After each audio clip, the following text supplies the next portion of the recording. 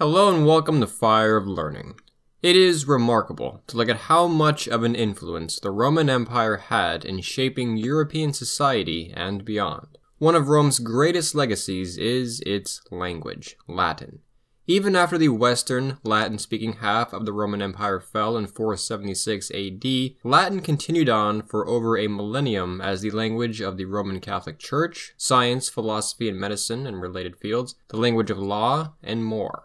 Apart from its own direct use, it is also, importantly, the parent language of a number of European languages spoken today. The most prominent of these are Italian, Spanish, Portuguese, French, and Romanian, with no small influence in our own English language as well. In this video, we are going to take a look into the history, structure, and condition of the Latin language. Why is it a dead language? How did it influence all these other languages? How do you actually pronounce the words? Well, let's get to it.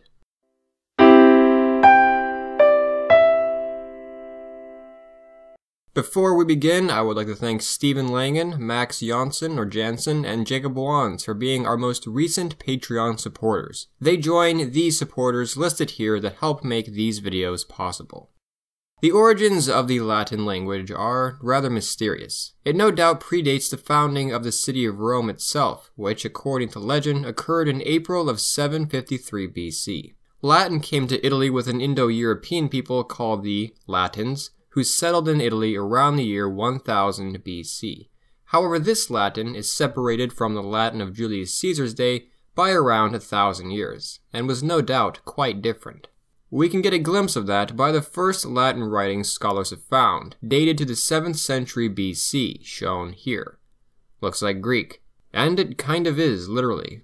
The alphabet we use in English and most European languages is, for very good reason, called the Roman or Latin alphabet, because it came to us through Rome. However, that alphabet came from an ancient Greek alphabet, which was later mimicked by the peoples of Italy, such as the Etruscans, the long-forgotten middleman between Greece and Rome.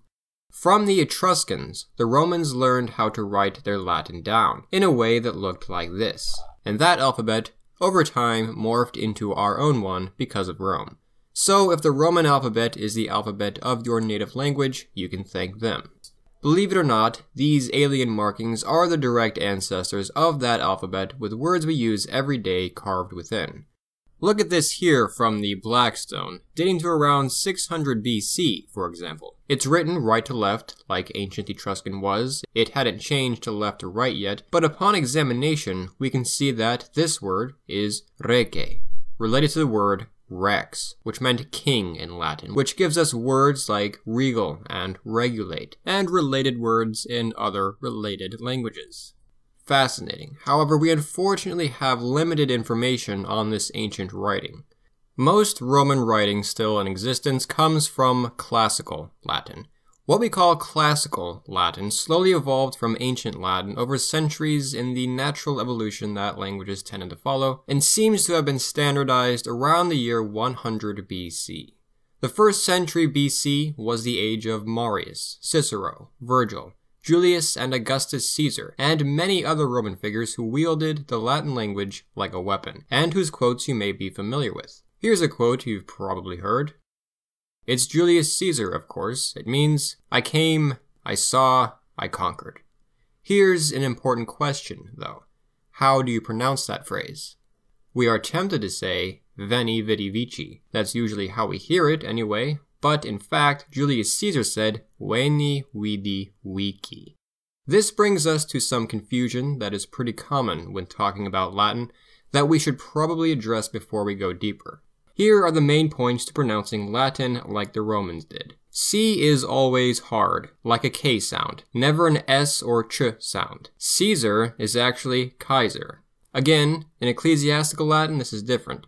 If you've heard the Lord's Prayer in Latin, they'll typically say, Pater noster qui es in caelis. The Romans would have pronounced caelis as kailis. The word caelum is the word for sky or heaven. We'll get to why the word changes in a second. G is always hard as well, like a G sound, never like a J.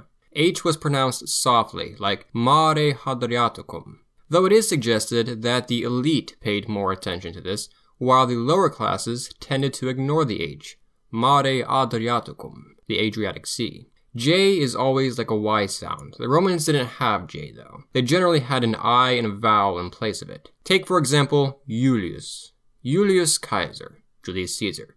Jacta. Alea jacta est. The die is cast. R is trilled. The Romans called this the littera canina, the dog letter, because it sounds like a snarling dog. Roma. Rome. Romulus.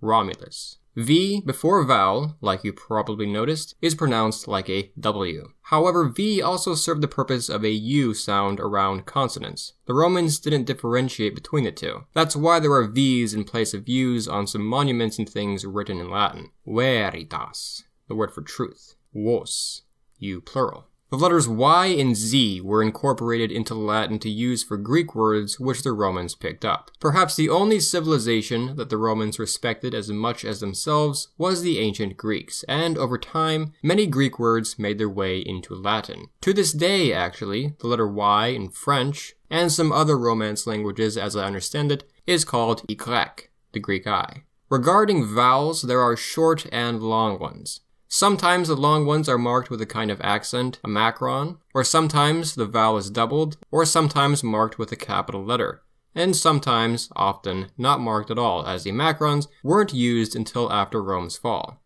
This can be important in some circumstances though, like in the word liber, which means book, and liber, which means free. Diphthongs. AE is pronounced I, like eyeball. The Battle of Cannae. Kaiser. Keep in mind, Kaiser in Latin and Kaiser in German sound very similar, not by coincidence. AU is pronounced au, like house, Augustus, Augustus, aurum, gold. Because of these rules and these differences, you can hear the name Cicero, Cicero in classical Latin, and Cicero in our own English pronunciation. None of these pronunciations are necessarily incorrect, but I do believe it's important to be aware of the differences and the fact that this guy's name in his time was Cicero. We'll come back to Cicero in a moment. Let's get back to the history of Latin. Latin continued its long reign over much of the Western known world as the dominant language of the Roman Empire. Though keep in mind, in the eastern half, Greek was very commonly spoken and was, in effect, a second language of the Roman Empire. As the Roman Empire expanded, many different dialects emerged. These forms, which differed from the educated aristocratic classical Latin spoken in Rome, are called Vulgar Latin, meaning common or vernacular Latin, not ugly Latin, although the aristocracy may have considered it as such. In foreign parts of the empire, like Gaul, Hispania, and Britain, this Vulgar Latin often contained elements from the local native languages, like Gaulish in Gaul, modern France. In the centuries following the collapse of the Western Roman Empire in 476 AD, when European societies became more insular and detached, these dialects were essentially left on their own to develop further. And in these more insular and detached societies, through centuries of mistakes, slangs, interactions with other languages, and intentional changes, in the early Middle Ages, around the 8th century, we see, of course, the beginning of, as I said, not only French, Italian, Spanish, etc. developed from Latin, but also a lot of other languages. Regional languages in Spain, France, Italy, etc., maybe I should say et cetera, some of which still exist today. Catalan in Catalonia, Spain. Sardinian in Sardinia, Italy. Sardinian, by the way, is actually the closest to Latin of these languages, and the Walloon language in France and Belgium. In case you were wondering, there were also some Latin-based languages that developed in North Africa, but they were wiped out by future conquerors, and we don't know much about them. The imprint of Latin is all over the aforementioned languages. They share quite a bit of grammar, structure, lists of vocabulary words with not only Latin, but also with each other. And indeed, learning one Romance language would make learning another much easier because they are so related. But for now, let's look at some examples to highlight this point. Firstly, the numbers in Latin. Unus, duo, tres, quator, quinque, sex, septem, octo, novem, decem. Compare those to the equivalents of these Romance languages listed here. And again, French is the only language I can confidently compare to Latin myself. Everything else I googled. Body parts. Brain. Cerebrum. Heart. Cor. Hand. Manus. Foot. Pace. Eye. Oculus. Weather. Rain, pluvia. Cloud, nubes. Sun, sol. Wind, ventus. Snow, nix. Foods, water, aqua. Milk, lac. Bread, panis. Salt, salis. Wine, vinum. We can really do this all day. It's because of these similarities that some linguists argue that Latin isn't a dead language. Many would say that Old English, for example, isn't a dead language exactly. It's just an outdated form of what evolved to be current English. Some would say the same thing about Latin. French, Spanish, Portuguese, all just evolved forms of Latin. Speaking of speaking Old English, just looking at it here, you can ask, why is it so different from our current English? Well, there are a number of reasons why, but one big one is it's missing a lot of Latin. People would speak their own languages, but reading and writing was often done in Latin, unless you're Dante. From this high status and use in such fields, we have a lot of words which come directly from Latin. Quite a few other European languages less related to Latin were also affected in this sense, like German, Russian, Finnish, and Hungarian. It's because of this that Latin words in our language tend to sound very big and professional. Ursa Major, Big Bear. Nebula, fog. Corpus callosum, tough body. Much of the Latin in English, however, comes from an indirect source, Norman French. Prior to the year 1066, English was a very Germanic language. Roman British Latin did not sit well with the later invaders from Germany, the Anglo-Saxons, and largely disappeared. English in the early Middle Ages was more related to Saxon German and the Norse languages thanks to the Vikings. There was some Latin, because of the aforementioned reasons, and because the ancient Germans had picked up some from the Romans, but the big crossover came with the Normans, a mixed French and Norse people who invaded England in the year 1066. They spoke a dialect of early French, and from there we get lists of words and restructuring of the grammar and such things which come indirectly from Latin. Is English a Romance language then? You can make a case for it, I suppose, but it's really more like a close cousin that hangs out more with German and Dutch. There are some parts of Latin, however, which are a little more unusual, and were probably forgotten for that reason. One of the most striking features for beginner learners is there isn't a word for the or a, and word order isn't really important. Some languages like Russian, I believe, can be a little like this, but Latin is an unusually highly inflected language.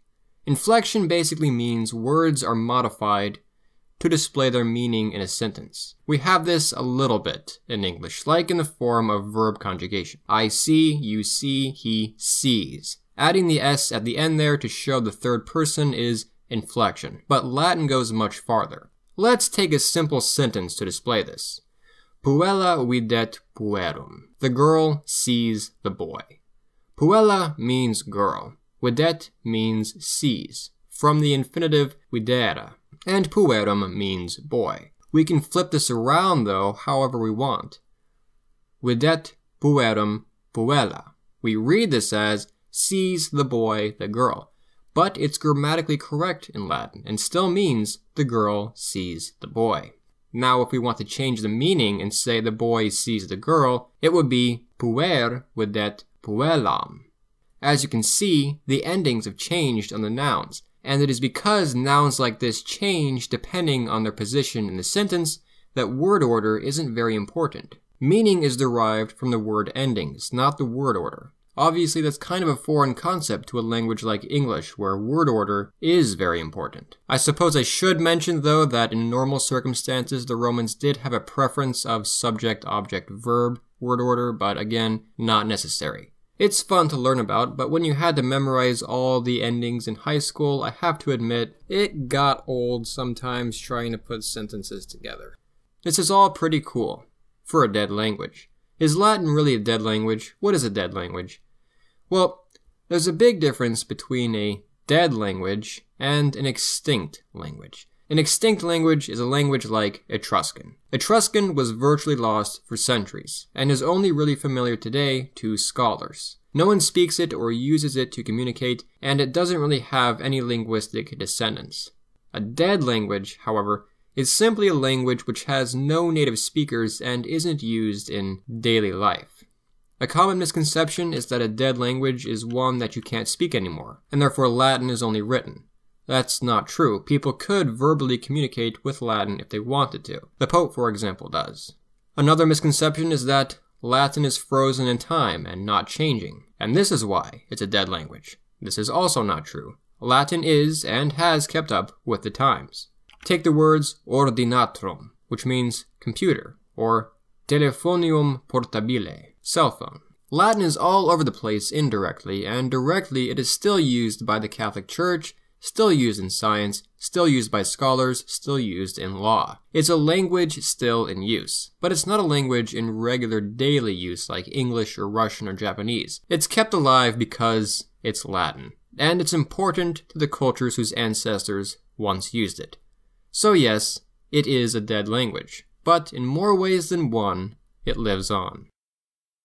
I hope you enjoyed this video. If you did, I'd invite you to come check out some other cool content we have here on Fire of Learning, like the History of Rome video that this video is tied to. Coming up in the future, we have the History of Rome Part 2. It will be titled The Fall of the Roman Empire. And then at a future date, the History of Rome Part 3, because 476 wasn't the end of the Roman Empire. I invite you to subscribe to not miss out on future videos like this as well. To help with the costs of production, Fire of Learning does take donations on Patreon, the link to which you can find in the description. You can support the channel with as little as a $1 contribution. Special thanks once again to our Patreon supporters listed here. We are also on Instagram and Facebook, so come check us out there too. Gratias tibi ago for watching.